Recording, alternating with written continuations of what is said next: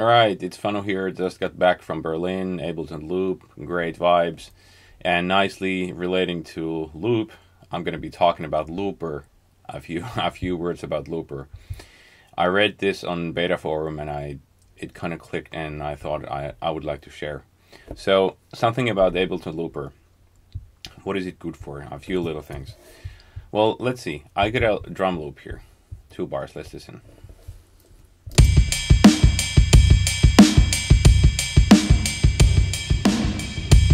Okay, you get a drum loop and a little bit of reverb comes in on the second bar. Because Ableton Live does not have a bounce in place function, but you could sort of do that using the looper device. So what does the looper device do? It records the incoming audio on the track and then you'll get an audio clip nicely out of this guy. So a few things to consider here. This will start the song when I hit record and it'll record for 2 bars and then just play the audio that you got, and I'm also going to hear the incoming audio as I do this. So I will hit record and let's see.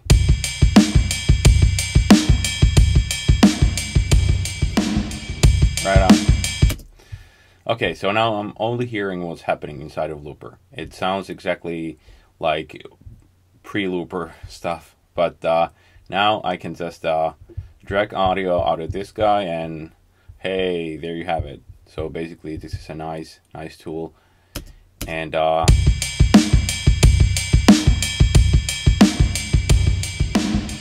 yeah, so there you go. And also this relates to another effect. Let's listen. I have I got drums and a little bit of a chord here. Let's listen. The chord is also sidechain compressed.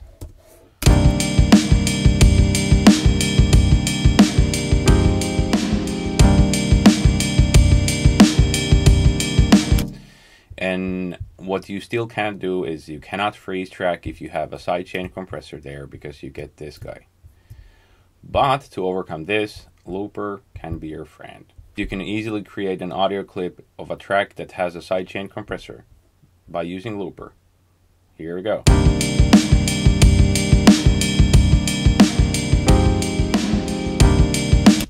Now just drag it out. And now 2 tracks that were MIDI are now audio.